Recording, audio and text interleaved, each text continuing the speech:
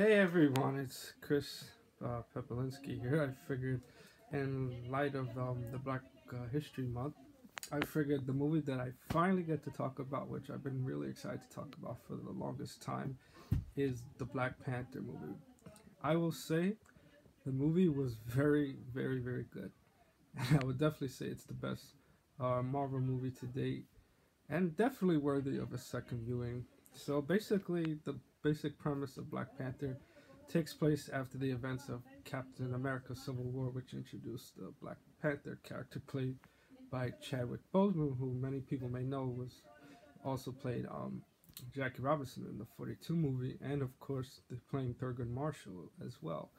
So basically, this movie kind of goes into like the origins of Wakanda, the fictional African city that T'Challa comes from, and basically how Wakanda thrives and survives is this material called vibranium, which basically allows the Wakandian village to thrive both technologically and as a culture, and makes them much more advanced than normal civilization. And I guess in a sense to prevent the vibranium from being kept into the wrong hands, in case of its abuse for power and stuff like that.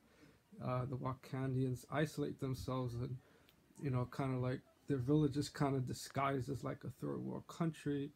And of course, T'Challa's trying, has to take over as king, since of course his father was killed by Helmut Zemo in the events of the Civil War movie.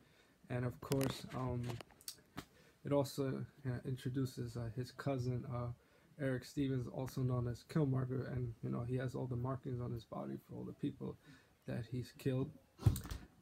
I would say what makes Black Panther a very culturally significant movie is that it's one of those rare superhero movies that with a predominantly African American cast. And of course, it also, what I thought was pretty cool, you get to see like Wakanda as as a really cool society, like very scientifically advanced and technologically advanced. And also you have the mighty woman warriors in the Wakanda village called the Dora Maj. And of course, the film also has T'Challa's ex girlfriend Nakia, played by Lupita Nyong'o. And then you have Danny Gurry, who many people famously know as Michonne, and The Walking Dead plays Okoye, one of the Dora Magic female warriors. And of course, Angela Bassett plays T'Challa's mother, and of course, Forrest Whitaker plays Zuri. And of course, and I would say, what makes Black Panther a really awesome movie is the blend of the action, the comedic moments, the drama, and it's surprisingly everything manages to balance itself out with being like too over the top, like the problem with Thor Ragnarok was, since even though in the case of Thor Ragnarok it was much better than Thor Dark World, but I felt in that particular movie the humor was a little too overboard and a little cartoonish at times. But I felt with Black Panther it managed to work itself out, pretty well.